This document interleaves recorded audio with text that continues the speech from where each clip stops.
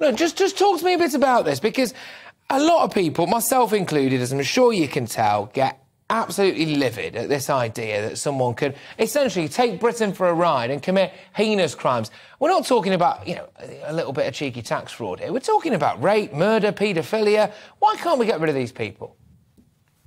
Well, the truth of it is, in the vast majority of cases, we do. And the law for many, many years has allowed for the deportation of anyone who doesn't have a right to remain, an indefinite right to remain in the UK, to be deported as a result of a serious criminal conviction. What Suella Braverman is doing is just getting on a sort of populist bandwagon by presenting the idea that somehow this is routine and that serious criminals are routinely allowed to stay in the country as a result of some undefined human rights law or undefined provision that somehow permits them to take advantage. Well, clearly it's happening now, isn't it? But clearly, if anyone, if one murderer or one rape or one paedophile from a foreign country is one too many, isn't it? So how are people abusing the modern slavery law? Or in your opinion, are they just not? Well, very few are, and you see, it's very dangerous to use the word abuse, isn't it, or abuse a law. If that means that we have a legal right that's established in English law, and somebody makes a claim before a court, then it's only an abuse if somehow the court is misled and doesn't do its job properly. If, in fact, as happens in the great majority of these cases, the court rules very quickly against the claim and allows the deportation to proceed, then that's just a justice system in action. I'm not sure what people want to happen. Do people want to have no legal process, just throw people out of the country without any process? Well, I don't think it's necessarily that, right? I think what it is the idea that what happened there was able to happen. So in the example that she gave, a South African chap raped someone, was in prison here, claimed modern slavery, I believe went out and raped someone again. How can that happen? Once someone commits that kind of crime, how can they still claim that they're the victim of modern slavery? Can't that crime trump them being a victim of modern slavery? Yes, and in the great majority of cases it will. And I think the real concern in this case is the fact that this person was at liberty and pending a decision of the court in order to go and commit another rape. It's not the fact that there is the right to make a claim. It's the fact that someone was back on the streets and able to commit a rape that's the problem. And that's a problem that could have been resolved by the existing law.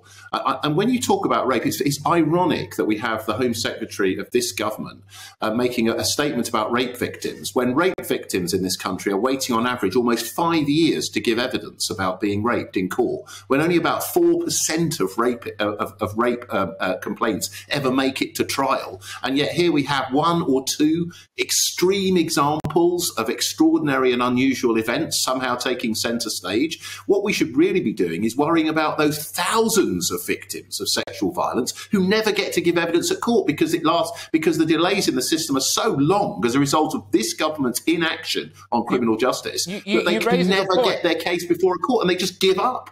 You raise a very, very, very good point, right, which is that actually people genuinely don't feel safe on the streets as it is, right, because people are either allowed out whilst it takes them years to face justice or have their innocence proved as well, which is another important element of it as well, because you wouldn't want something hanging over your head, would you, if you knew you were innocent of it and it was demonstrably innocent as well, and you accused of something heinous, right, for a long period of time, and even if you're allowed out on the streets, you're probably not going to be able to work and you become a social pariah, and everyone reads the headline, don't they, on the front page about you being accused of something, and then they don't read the nib on page 34 about you being found innocent of it. So I do get that, but just sticking to the kind of the brief of the law that we're going to be discussing with you right now. Yes, OK, so in terms of deporting foreign criminals, you think, in your opinion, we do quite enough of that. We have not got a problem, in your view, when it comes to struggling to deport foreign criminals. It's just a few who slip through the net.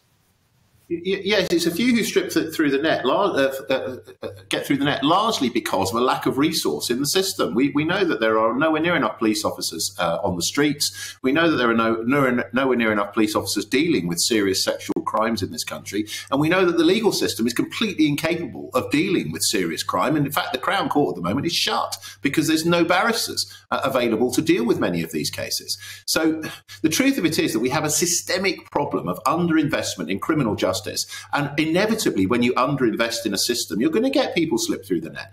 And you know, for this government, which has been in charge of the criminal justice system for years and years and years, including when Liz Truss was in the cabinet for many years, they've allowed this system to develop in the way that it is. So it's rich, frankly, coming from the government that's left the system in such chaos and such disarray and such dysfunction to then say, well, let's blame it all on the European Court of Human Rights. It's nonsense. There is nothing in European human rights law which prevents us deporting foreign criminals who have committed serious crime, and we do so every single day of the week. So for me, this is just political grandstanding of the worst kind.